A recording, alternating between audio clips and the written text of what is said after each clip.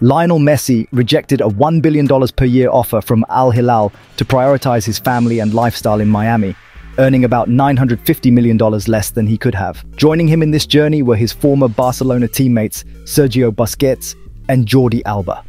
However, another teammate, Luis Suarez, couldn't join them at Inter Miami right away. Suarez had been expected to make the move as well, but Gremio's manager, Renato Gaucho, confirmed that the club would not let him leave until at least January.